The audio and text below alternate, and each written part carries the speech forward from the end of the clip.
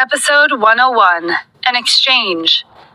What followed after the laughter was loud clapping sounds from the men surrounding them, but she didn't waste any time. She knew it was to momentarily distract her so that the men could pounce at her. She didn't care about the noise as she swung her body again. This time, the chair connected with something else. Instead of another body, a hand grabbed the leg of the chair, forcing her to remain in place. Because she was slightly hunched over, she couldn't see anything else other than the long legs of her captors.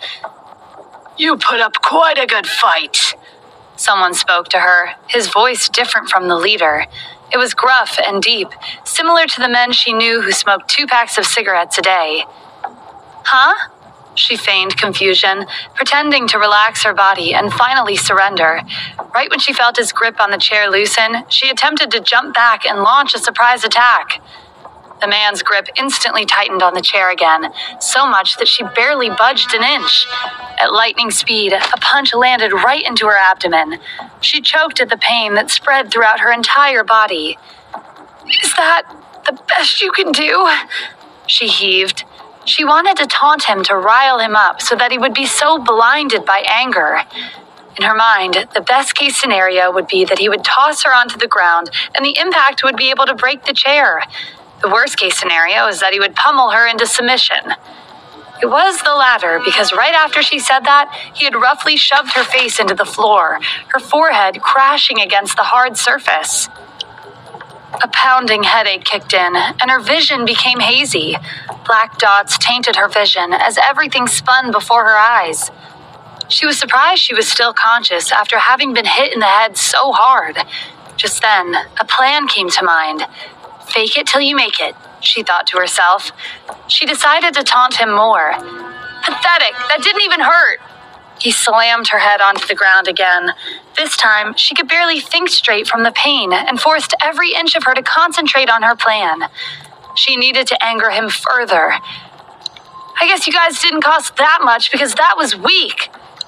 Enraged, he let out a roar and flung her body to the side, the chair slamming into one of the crates, causing a loud bang that echoed within the warehouse. The sound of wood shattering into bits and pieces followed as the chair was now completely broken. Zoe ended up lying in the midst of various sizes of wooden shards, some of them sticking into her skin. She forced her body to go limp as her eyes slammed shut. She pretended the force had knocked her unconscious. Her heart was pounding so erratically, the only thing she could hear was the loud thumping of her heartbeat. She could barely hear the conversation going on. "You overdid it again. Now she's knocked out." The leader sighed. His mood was completely ruined by the outcome of events. "She wouldn't shut up," his burly friend replied, his voice as rough as ever. He disdainfully eyed the woman whose face had become ghostly white. Even if parts of her face were covered with the blood that had dripped from the wound on her forehead, her lips were busted, and a bruise had formed on one of her cheeks, her alluring face still shone. She's still a beauty, even after being beaten up, that he couldn't help but internally chide her for being in this circumstance. If only she had been smart and kept her mouth shut, she wouldn't have brought this upon herself. "Boss said not to damage her face. Look at her, it's her best asset. He needed it for an exchange." The leader frowned, shaking his head in disappointment. He knew he shouldn't have brought Liam while dealing with her. He was simply too rough when it came to women. "An exchange? What for?" The leader shrugged. "It's a woman. What else could it be for?" He walked over to her, his ominous footsteps getting louder and louder as he approached Zoe. "An exchange?" Zoe became worried. It seems she's the bargaining chip for something, but for what? She thought about possible scenarios, but the only thing she could think of was human trafficking. But they would definitely not go to this extent in beating her up if it was for that purpose. She pushed this thought aside and listened to his footsteps. Her anxiety was rapidly increasing as he approached her. She could already tell what he was planning to do. She clenched her stomach, and just as she thought, he kicked her. He was checking to see if she was truly unconscious. It was extremely hard to ignore the pain that was pulsating throughout the entirety of her body. Every inch of her brimmed with agonizing pain, so much that she could barely think properly. Breathing had already been hard for her, and his fierce kick had made it even harder. No reaction. She's knocked out for good. The leader tilted his head to his friend. How do you want to wake her up? Cold water to the face, or torturing her to the point where her own pain wakes her up? With how casual and bored he sounded, one would think he was simply discussing the weather.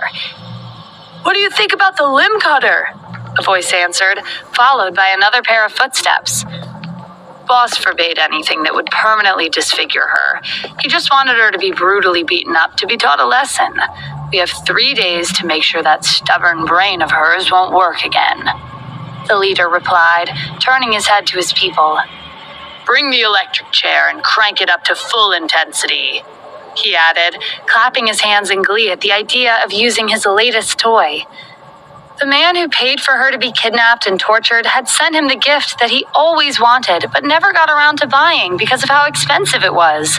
Now that he finally got what he wanted, he couldn't wait to test it out on her. Terrified at the idea of being tortured to the point of no return, Zoe knew she needed to escape as soon as possible. Episode 102, You're Awake. Zoe concentrated on her environment. Only a handful of people knew that she had combat training and the circumstances of how she got it. No one let this fact leak, and she was confident that whoever had planned on having her beaten into submission was not aware of that. Part of that training was being taught how to detect the presence around her. She counted at least 20 pairs of unique footsteps walking out of the room she was in. Their steps were generally heavier than the leaders, and she knew that the burly ones are all used to straightforward beating, unlike the leaders' more creative and brutal ways of torture. She faintly remembered that there were at least 30 men who had entered the warehouse, which meant that around 10 people had been left behind to guard her. Peeling her eyes open, she saw that there was no one within her vicinity. They had left her lying on the floor, seemingly believing that she was truly unconscious. Although she was very close to losing her vision, her will to fight and survive was enough to push her body to stay awake. The ropes on her wrist and ankles had gotten uncontrollably tight from being tossed around. However, that didn't mean she couldn't try to cut her way out of it. Without the chair as an obstacle, she finally had access to her waistband. These morons must have been really stupid to have not conducted a full body check on her. But then again, she couldn't blame them because the location of her little weapon was hidden well. All of her clothing had a small flat blade hidden within it, and this pair of jeans was no exception. She strained her fingers so she could just reach the little opening near the leather label of her jeans. The label was at the back of her waistline, which made it harder to reach for. The task was incredibly strenuous since every little movement she made, the rope kept getting tighter and tighter. She was sure her fingers would lose circulation within the next few minutes if she didn't act fast. She kept her eyes closed as she spent the next minute attempting to grab the blade. She nearly sighed in relief upon feeling the cold metal against her fingers. 2 minutes left. She attempted to cut the ropes, but the blade had been dull from all the months of not being used. Come on, she muttered quietly as she struggled to cut the rope. She felt that time was starting to run out for her fingers were beginning to feel numb now. She knew there were only a few seconds left before her hands were completely unable to move any further. Time ticked, and she could no longer feel her fingers. She wriggled her arms a bit and finished cutting the last piece of rope, and instantly, blood was pumping into her fingers. The moment she had gotten her hands free, she knew she had to work fast on her ankles. However, she was not in a position where doing so will catch any attention. She took a deep, undetectable breath and opened her eyes a bit. She saw the warehouse door opening as a heavy green chair was brought in, along with several men hauling in some sort of machine to power it. The leader clapped his hands in glee, his eyes lighting up at the sight of his dream torture weapon. Wonderful. It's as beautiful as I've imagined, he happily said as he walked over to run his hand over the chair. Hurry up and connect it. Bring in the rest of the machines, he ordered, quickly reminding his men to grab the remaining supplies from the truck. He was about to follow them out of the warehouse, but then remembered why the chair was brought back in the first place. He started walking with them to exit the warehouse, but he suddenly did a quick turn to see if she was still unconscious. Zoe was thankful for her quick reflexes, which enabled her to immediately close her eyes the minute she saw he was about to turn around. Her arms remained in the same position as before. From a faraway distance, she looked as if she had not moved a single inch. But the leader felt something was off. He grabbed one of the subordinates he saw and pointed towards her, leaning closer to instruct him. "Go and take a good look at her. I think she's awake." "Yes, sir." The man had started walking, but then paused in his steps. "And if she's awake?" "Knock her out and keep her in place. She's a feisty one, so use this." The leader handed him the nearest weapon he could get his hands on, and it was the same butterfly knife that he was playing with earlier. "Scare her with the knife, but make sure not to leave any permanent marks on her. We need that pretty little face of hers to remain unharmed." With one last pat, the leader excitedly walked out of the warehouse, lured by the idea of quickly testing out his new toy. The man eyed the useless butterfly dagger in his hand. Although the weapon was sharp and light, it was too small to do any proper damage. Releasing an aggravated sigh, he knew it was better to just take the knife instead of complaining about it. It was only his 5th day on the job, and he didn't want to get kicked out so quickly, especially when this was his first well-paying job. Zoe wasn't able to hear the exchange, but she did hear the sound of approaching footsteps. She was surprised to hear that this time around, only one man was coming nearer. Seems the heavens really favored her tonight. She waited until he was standing close enough to see the broken ropes before suddenly pouncing up, catching him by complete surprise. She quickly covered his mouth, muffling his panicked cry. She narrowly avoided the upcoming knife attack and saw her chance of success. She kept her eyes on the entrance and saw that the warehouse was practically empty, as most of them went out to collect the supplies. Her temporary distraction gave him the chance to tackle her, and he nearly flipped her over his shoulder. So, he's a judo fighter, she thought to herself, immediately anticipating the moves he was about to make and quickly sidestepping them. "Sorry about this, bud," she whispered to him as she repeatedly jammed her razor blade into his body. She could feel his struggle in her arms, but she didn't care anymore. She saw crimson stains starting to bloom on his white shirt, and her mind was flooded with memories. She blinked, and within seconds, she saw red. Without warning, she continued to jab her razor blade against his skin. Within seconds, he had collapsed onto the ground, bleeding all over the place. His bright red blood only triggered her further. She snatched the butterfly knife from his hand and used it to quickly cut the rope tying her ankles. Right as the rope fell, she heard a whirring sound flying straight to her head. She swiftly ducked to the right. Thud. The knife struck the wall behind her. She breathed out in shock at the near-death experience and raised her head to see the leader with a furious expression on his face. Standing behind him were his men. This time, they were armed with guns. "Well, well, well, just as I've predicted, you're awake," he bellowed with anger. His face was distorted in fury, but his countenance was still calm for some reason. "You will pay for killing one of my men with your own blood." He started to close the distance between them and chuckled at the way she held the dagger in front of her, as if such a puny thing could do any harm to him. "If you place the knife down and be a good girl, I'll think about showing you some mercy." He thought back to what his boss had told him. They just needed to beat her up, but she needed to be kept alive. He had been informed that she knew basic self-defense. However, her current stance highly suggested that she was ready to kill whoever dared to get in her way of escaping this situation. He didn't want to risk more of his men getting injured because that would require medical attention. None of his men would step foot into a hospital, knowing that the authorities would be notified instantly if they saw a knife or gun wounds. He just needed to make sure she would submit to him in order to prepare her for the exchange. Episode 103, A Frenzied Monster. Mercy? What kind? She pretended to ponder over the idea, when in reality, her eyes were scanning the men advancing towards her. Just then, she realized the weird stance they were in and the expression they were trying to hide. Although it was barely noticeable, she saw some of the men's eyes flicker between her and the boxes that surrounded her. Was that why they were so wary? In the corner of her eye, she deduced that the lids on the crates were only placed haphazardly and that from where she was standing, she could easily reach out to get the contents. "I'll have less men attack you," he answered her. He gestured to his men to spread out and approach her from all sides. Capturing a woman was usually easy, but this woman was unpredictable. "Really? That's the best you got?" she asked, and suddenly placed her hand into the crate. He panicked upon seeing that and screamed, "Grab her!" He was not aware whether she knew how to use a gun, but those crates were definitely not empty. It was filled with unused firearms. Zoe felt the familiar hard plastic graze against her fingers, and she immediately knew what it was. She roughly yanked it out as shredded paper fillings fell on the floor.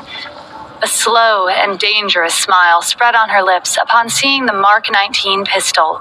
She marveled at the beauty of the gun before her, breathing out in astonishment. She ran her fingers over the beautiful middle piece. A dark chuckle left her lips.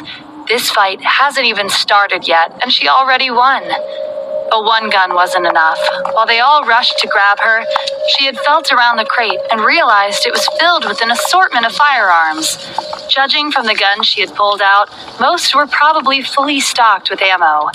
She was now on autopilot. Her eyes glazed over the minute her finger unlocked the trigger, and she allowed the beast within her to take over. Whoosh! Her left ear twitched, picking up the sound of a bullet flying straight towards her. At the last second, she managed to tilt enough that the bullet only grazed her skin before going right through the thin metal wall behind her. Her foot moved on her own, guiding her away from the bullets that were headed towards her. Closing her eyes, she inhaled deeply before firing the first shot. She felt as if her entire body was a machine in itself, dodging every bullet and weapon while she aimed at them. Bang! Screams reverberated throughout the warehouse. One of the men grabbed his leg in pure agony, collapsing onto his knee, and while his guard was down, a bullet flew into his forehead. A clean and instantaneous kill. It took merely 10 minutes for the entire warehouse to light up with sparks, the smell of gunpowder permeating the air. The men who were previously surrounding her dropped like flies. More bullets pierced through the air, each shot a straightforward kill that left no room for mercy. Duck, shoot, duck, shoot. Bang, duck, bang! Like a frenzied monster freed from her chains, Zoe shot without hesitation. Each bullet was able to land perfectly on her target. The bloodlust in her eyes was terrifying. Her aim and speed were incredible, and although she never strayed far from the gun-filled crate, not a single movement had gone to waste. The combination of her footwork and marksmanship was incredibly deadly. "Pistol at 5 o'clock, sniper at 2, she muttered to herself. A bullet whirred past her once again, missing her body. She was ready to blast the Mark 19 on her hands towards 5 o'clock, but the gun only made clicking noises. No more bullets. She had been pulling out loaded Mark 19 pistols from the crate while tossing the empty ones at the side. This time around, she managed to pull out an assault rifle. Unlike the Mark 19 that was easier to use for precise shots, she had less control over assault rifles. It uses up bullets too quickly, and if one couldn't match the intensity of the different rounds of bullets fired all at once, they would be blown backwards due to its recoil. She dug her foot into the ground and hid behind the wooden crate. She breathed in deeply and exhaled through her mouth just as she took the daring decision to begin firing randomly. The first bullet grazed past the leader, who dodged in time, but that didn't mean the bullet had stopped moving. It struck the man right behind him. "Liam!" the leader roared, turning to face his fallen brother. His knees wobbled at the sight of blood pooling around his lifeless brother. "Brother Liam!" The sniper was distracted by the death of his longtime partner, and this was his first mistake. The second was leaving his defenses wide open. Before he could even start grieving, a bullet flew straight into his skull, coming out the other side. 28 down, 2 more to go. She thought to herself and aimed her assault rifle to where the pistol wielder was at, but he was gone. When she shifted around, she realized she too had let her guard down. Bang! bullet flew towards her, seconds away from landing in her skull. She gasped. Although she hurriedly dodged, the bullet still managed to deeply graze the side of her neck, blood instantly flowing from the wound. She had been moving too fast, which had caused the earlier wounds from her body to bleed profusely. Her adrenaline had started to die down, and her vision began to spin from the blood loss. She gritted her teeth and knew she couldn't afford to lose focus. Another round of shots was fired at her, but it felt like her eyes saw the bullets in slow motion. The fire spark came from 3 o'clock. Bang! She had managed to dodge and shoot another headshot. The man collapsed onto the ground, and instantaneously a pool of blood formed around him. The entire warehouse was covered with the blood of the fallen. The mixture of gunpowder smell and iron were pungent enough to clog her nose. Her eyes were apathetic and hazy as she nonchalantly glanced at the dead bodies littering the room. Liam, the leader sniffed, falling onto his knees as he cradled the head of his lifeless brother. 29 down, she muttered under her breath. She had entirely succumbed to her hidden beast. She stalked the pathetic leader who was threatening her earlier. 1 more to go. Her voice was airy and cold. Her own voice didn't sound familiar to her. She lifted her assault rifle. Her finger hovered over the trigger as she placed the barrel a few inches in front of the crying man. Before she got around to killing him, tens of men flooded into the warehouse, each one of them wearing protective gear. They were led by men holding bulletproof shields, followed by the others who wielded a variety of weapons. Helicopters whirred in the air just as the entire warehouse was surrounded by cars, more armored men climbing out of it. The car headlights from outside had filtered inside the warehouse, as well as the helicopter light through the window on the roof. The sudden blast of light forced her to cover her eyes. Despite the chaotic sound of hundreds of footsteps coming from all directions, one pair of footsteps stood out in particular. This one was heavier than the others. She felt his overwhelming and authoritative presence before she saw his face. She felt her heart drum in anticipation of the familiar aura that was stalking closer and closer to her. She removed her hand, and her heart skipped a beat when she saw him. Walking in his full glory, long legs that seemed to stretch for miles, his suit jacket blowing in the wind, hair swept to the side, was the man she had fallen in love with. The same one who refused to leave her brain at any given second. Her heart calmed. With him here, she felt safe. Episode 104. Send the entire army after him. Standing in front of her, with his hands tucked in his front pockets, was a man whose face and aura would put the gods to shame. Ryan? She whispered, blinking in confusion, while the dark shadow that covered her consciousness gradually disappeared. As the demon that had taken full control of her faded into the background, the bloodlust in her eyes slowly receded as well. Her eyes scanned the hundreds of men that swarmed into the room, their guns pointed straight at her. She looked around and saw the lifeless bodies on the floor. The pungent smell caused her nose to crinkle in disgust. She swallowed, knowing exactly who caused this mess. Ryan was at a loss for words. He had a hard time connecting this bloodthirsty woman to the frail one who had been securely tucked in his arms just a few hours earlier. When he was just a few meters away, he heard multiple gunshots being fired. He feared he had arrived too late, and when the gunshots slowed down, his sense of urgency further heightened. He had expected to see her naked body on the floor, covered in blood. He had expected to see her lifeless eyes, blue lips, and disfigured body covered in bullet wounds. Relief flooded his heart when he realized that she was still alive, and not the one covered in bullet holes. The pressure gripping his heart had loosened now that he saw she was safe. He looked at the dead bodies on the floor and noticed some men only had a bullet wound on their forehead. It was a one-shot kill. He stared at the assault rifle in her hand, trailing it to her fingers that was positioned over the trigger. With his brooding stare, she was not sure if he could accept the monster inside her and how messed up she is. Her heart ached at the idea, her face crumbling with each passing second. She felt a chill run through the warehouse and hugged her stomach as anxiety kicked in. She took a few steps backward to create distance between them. She didn't know where to begin, and it didn't take long for her to nearly stumble over her own feet. Her bloodthirst is now gone, and all she could feel was prickling pain at the thought of his rejection. The dangerous woman from before was nowhere in sight, and what replaced her was a hesitant and frail-looking doll that looked as if she might break any minute. Ryan saw her attempt to create further distance between them. His eyes took in her messy appearance. She had a wounded forehead, one of her cheeks were swollen, and blood was trickling from her neck. He couldn't even tell where else she was bleeding from anymore. Anger flashed across his face. Who did it? Who was foolish enough to harm his woman?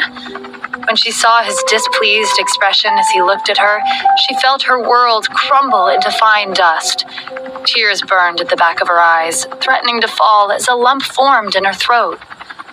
She prepared her heart for the hurtful things she was sure he was about to say. Her heart was hammering so fast against her chest, she thought it would burst. She wasn't scared of his burning anger or the insanity hidden within his heart. She wasn't scared of his fury that burnt hot and fast, turning everything in its path into ashes. She was scared of what came after the anger. She was terrified of the ice-cold demeanor he used on strangers, and that he could give her the same treatment. To be rejected by him would be worse than experiencing the harshest frostbite on the coldest day of winter. She sniffled and braced herself for the pain that would soon come. "Say something," she whispered, though she knew he couldn't hear her. When he still didn't move or change his expression, what little self-esteem she had left disappeared. She attempted to blink away her tears, refusing to let it trickle in front of so many people. Hugging her stomach tighter, she cast her eyes downward so that he was no longer in her view. Will Geller saw his brother's frozen expression while he just stared at the woman before him. He couldn't believe what Ryan was doing. He had mobilized a lot of their resources just to find his woman, and when he finally does, he just stands there instead of running towards her and sweeping her into his arms. Did he really send so many people here just to have a staring competition? He frowned, turning to look at the poor woman hurting because of his brother's frozen stance. If his idiotic brother didn't do something, she might really cry. He roughly nudged Ryan and hissed, "Don't just stand there like a fool. Go get your woman. Don't you see she's injured?"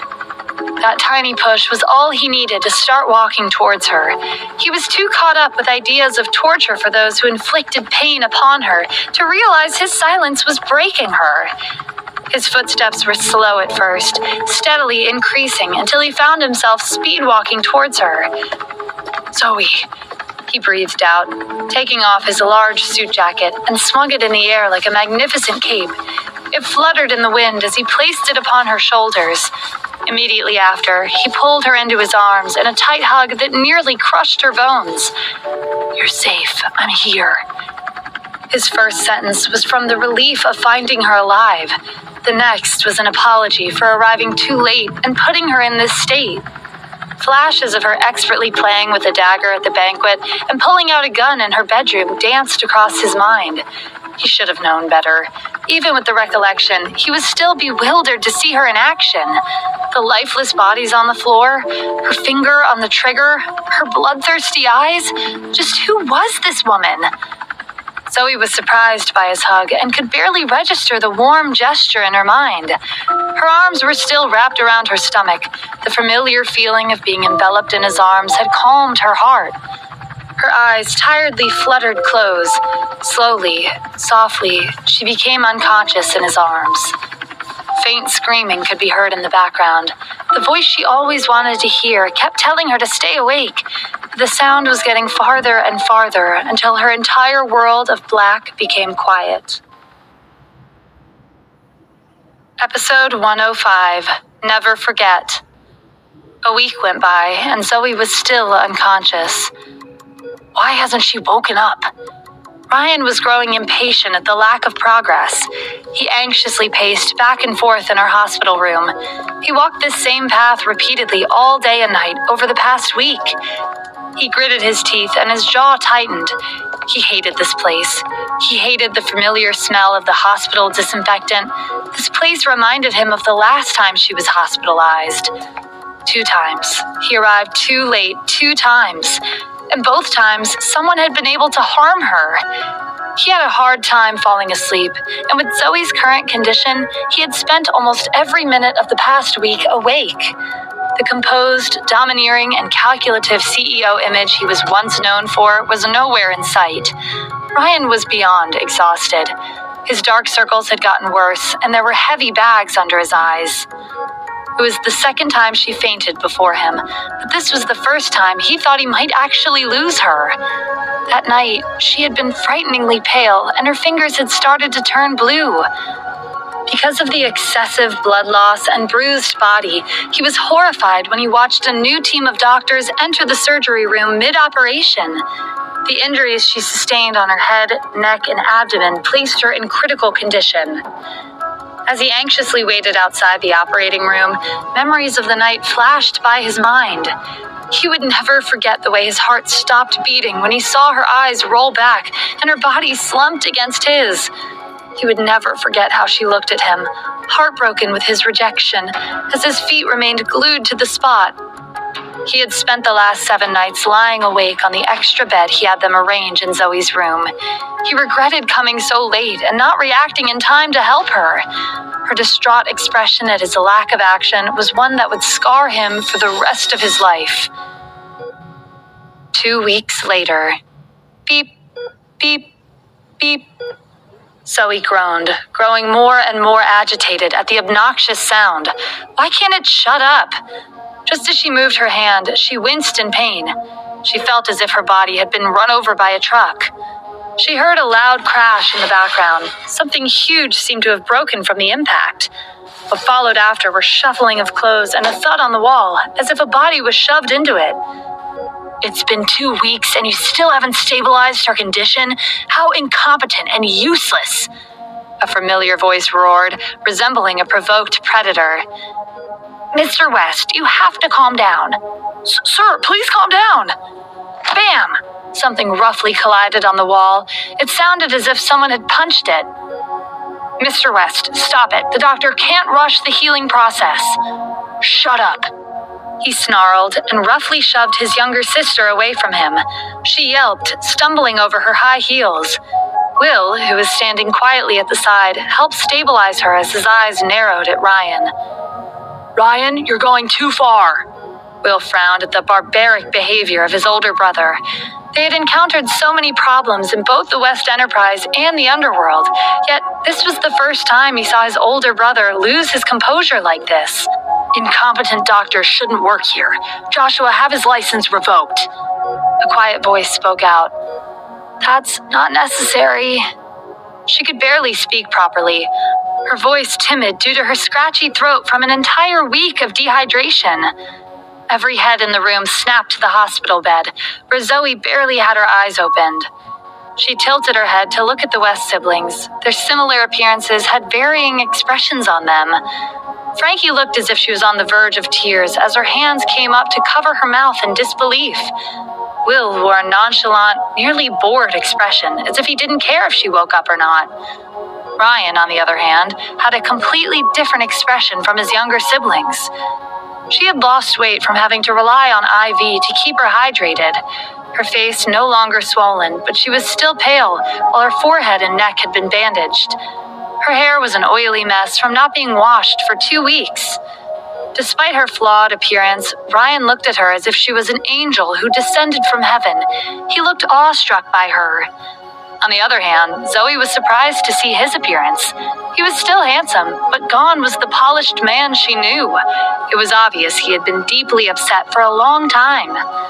Zoe shuffled in her position. She awkwardly eyed Ryan, who was close to strangling the poor doctor. Good morning, she croaked out. Oh, so? Frankie sniffed, nearly sobbing on the spot as she began to walk towards Zoe, arms spread for a hug. I'm so glad you're awake! Ow! She cried out when Ryan shoved her aside, rushing to Zoe. Before anyone could move, he had wrapped his arms around her. Zoe stiffened in surprise, her arms laying limp on her side. He was hunched over, hugging her as if she was the only thing that mattered in the world. Her eyes softened. He was scared of losing her, just as much as she was scared of losing him. Ryan, her voice was muffled by his hug. I'm not letting you go, he said, already guessing what she would say. Ryan moved to sit by her side while shifting his arms to loosely wrap it around Zoe's waist, giving her space to breathe. He tilted his head to look at his siblings. You heard her. She wants water. He instructed his siblings as if they were his maids. Will turned to Frankie. You heard him. Go get your best friend some water. Her jaw dropped at his words. No, stupid. He was talking to you. Zoe needs her best friend and boyfriend here. You can leave. Will rolled his eyes, staring down at her, who is half a head shorter than him. I'm older than you. Regardless, if he told me to fetch it or not, you still have to go. He was a proud senior bullying his junior. Frankie glared at him, refusing to back down. She remained stubbornly rooted to her spot. Joshua sighed. He decided to be the bigger person here. I'll get it. He walked out to fetch the cup of water that started the entire argument. He came back in less than a few seconds and handed the cup of water to Ryan. The water dispenser was literally outside of the door. Joshua resisted the urge to roll his eyes.